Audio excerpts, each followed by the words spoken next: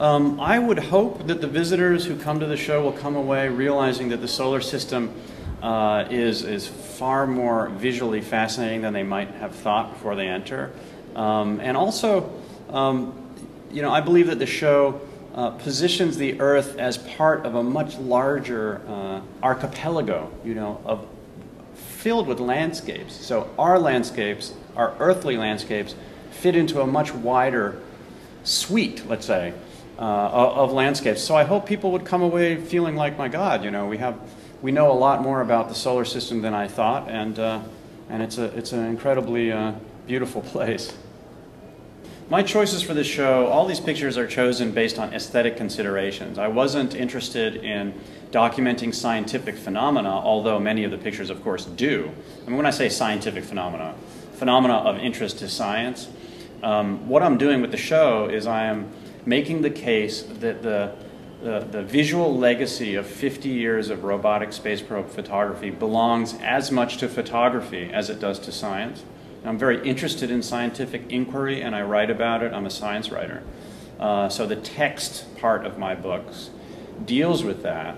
But when it comes to the choices I make for the exhibition and for my books, it's based on aesthetic considerations. They have to be powerful. They have to be evocative in some way.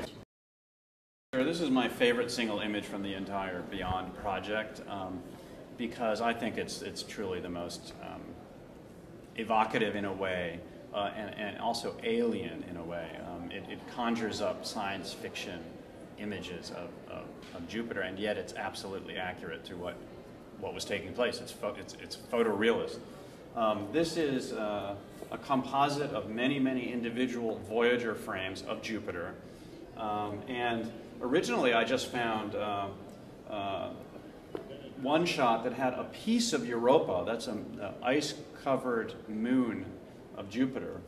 I found a shot of cloudscapes with a piece of Europa sticking into it, and I got very excited, and then I found neighboring frames, and for about 6 months, I had, as my screensaver, I had a much smaller image than this with Europa over the clouds, and I thought that was cool enough for me, you know.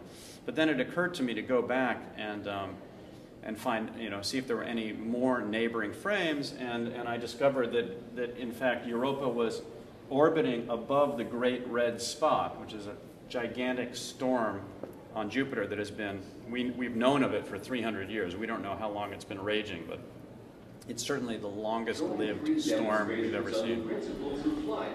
When I discovered that the Great Red Spot was actually in the emerging image, you know, I realized I'd found something. And there's another reason that I really like this image, which is that Europa is the single most enigmatic, at least to me, the single most enigmatic object in the solar system.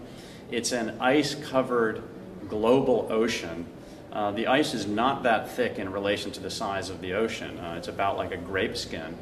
And there's plenty of evidence to suggest that the ocean has been liquid for millions of years. So many of the conditions, I mean, we believe all the conditions for life, necessary for life, are present on Europa. And the question is there life there? So I find that moon to be a tantalizing and fascinating place, and I think we should be devoting more resources to investigating it.